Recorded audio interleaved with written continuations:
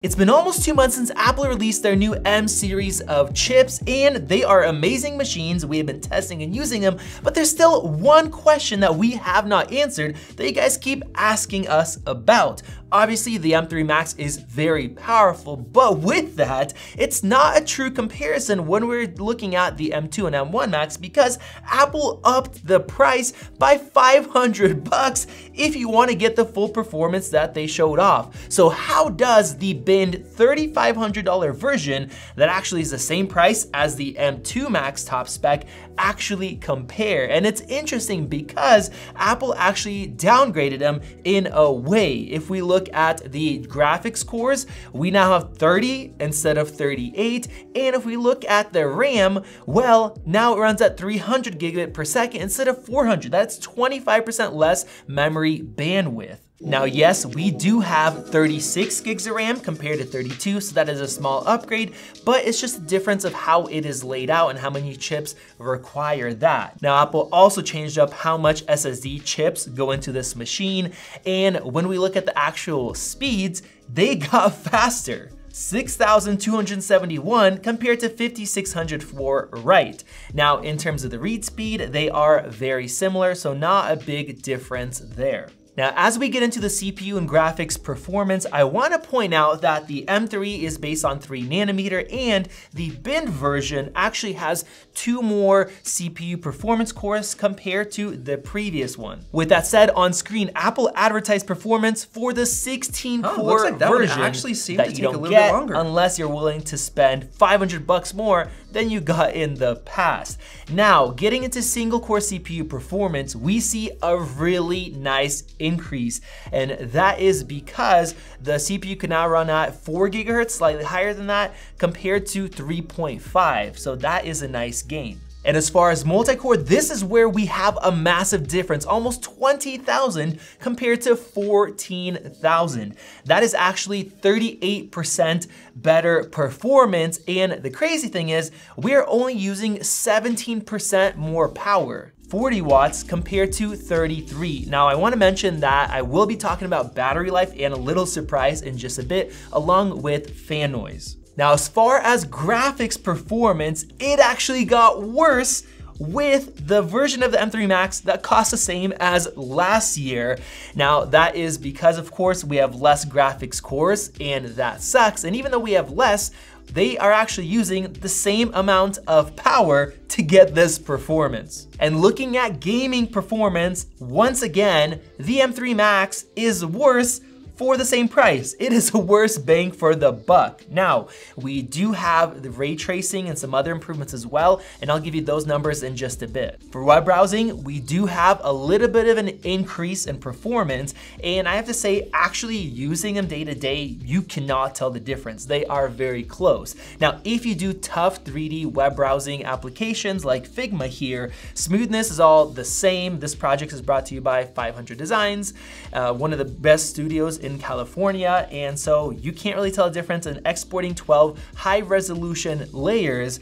Well, yeah, it's a little bit faster, but honestly, that is not worth it. Now, getting into Cinebench, which is gonna hammer these CPUs, we saw a massive improvement in performance. I'm talking about 50% faster. And the crazy thing is, we are only using 16% more power to get 50% more performance. This is the kind of upgrade we needed going from the M1 Max. Now, in terms of fan noise and temperatures, I definitely noticed some differences. At the end of this 10-minute test, both of them running at 102 degrees Celsius for the hottest performance core, but the fan speed was about 1,000 RPMs higher for the M3 Max version, and you definitely can tell the sound difference. The M2 Max, you barely hear it, but this one starts to get a little bit annoying. Now, on a positive note, if we're looking at the temperatures of the CPU and GPU block,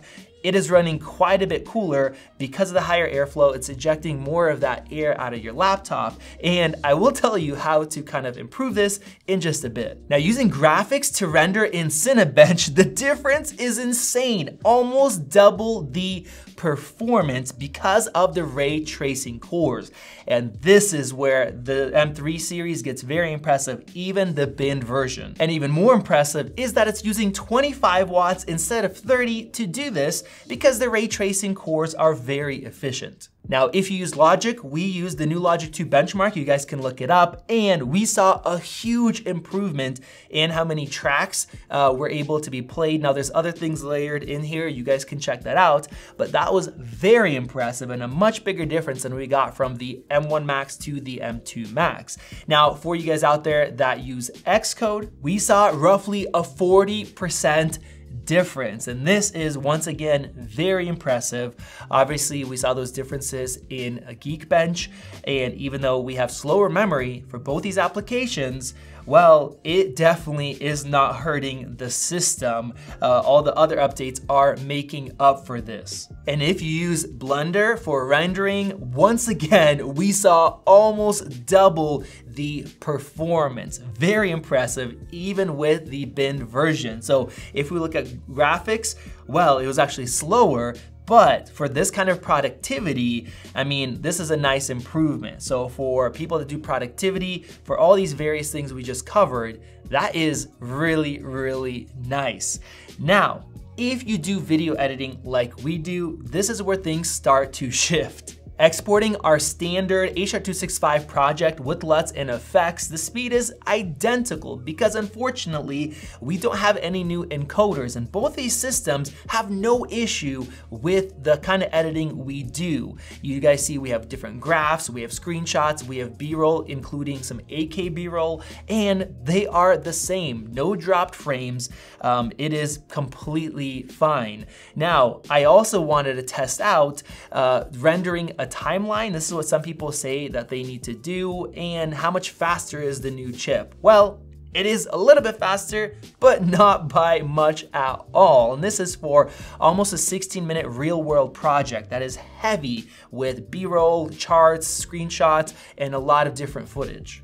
Now, if you work with ProRes, I exported ProRes RAW to ProRes as a 5-minute project, and the difference is negligible. They use ProRes decoders and encoders. They are the same. That has been the limitation. And even going up to 8K ProRes RAW to ProRes, well, the speed difference, once again, is so minor. With that denoising, some Blackmagic RAW with temporal and spatial denoising both actually got 24 frames per second, and the GPUs were pretty much maxed out. So it's nice that they could do it, but there's no improvement. And I guess that makes sense because our graphics performance, as far as in Metal, it was actually slightly worse. So don't expect any improvement. In throwing the toughest thing I could at it, which is Canon 8K RAW, we finally start to see some differences. Once again, it's not insane, but it is there. So if you work with Red footage or Canon footage that's RAW, where you don't have special decoders for it, yes, you'll see some of that improvement. But for everybody else doing video editing, we're really not getting anything at all. And that kind of sucks. So for us here at Max Tech, it is not worth having the M3 Max version. It's kind of not a great update. Now, for photo editing, here we do see a nice improvement, 33% faster. And as far as the editing itself, even for our high resolution images, all the sliders, all that stuff is perfectly the same. They're both so powerful that you're not noticing a difference. So unless you're rendering a ton of photos or exporting a ton of photos, you're not gonna see a crazy, crazy improvement. And now let's talk about battery life, because if we're testing all of these programs on the system, and that usually takes 4 to 5 hours, we're sitting waiting for a long time, it's pushing the system. Well, at the end of that, the M2 Max, well, it had 5% remaining compared to 20% on the M3 Max binned version. That is actually an impressive difference, because even though during our Cinebench and a couple other tests we're using more power, a lot of times it's getting done quicker and that saves you battery life, or for the easier tasks, it can use less power. So that is cool. But looking at the overall real world battery life, we're seeing a nice improvement. As far as heavy tasks, about 1 hour better, and for light tasks, about 2 hours better battery life, and that is really, really nice. Now, there also is a low power mode. Now, I did a full video on this going over the unbinned version. You guys could check it out if you're interested. But the crazy thing is the performance, even in low power mode, it beats out the M2 Max in full performance.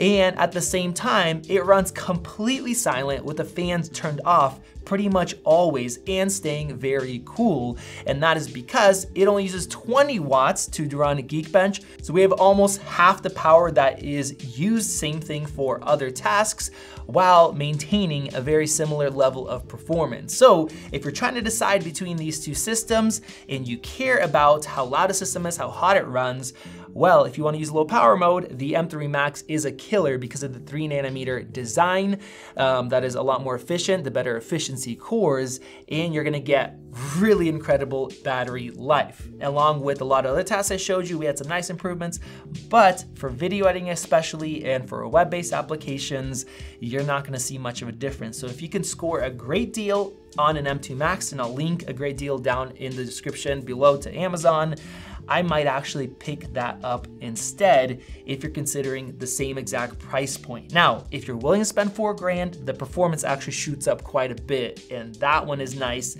but it is unfair. It's an unfair comparison because Apple's making you spend more money this year, and that kind of sucks. So overall, I like the machine. I love the new colors, but you gotta spend more money.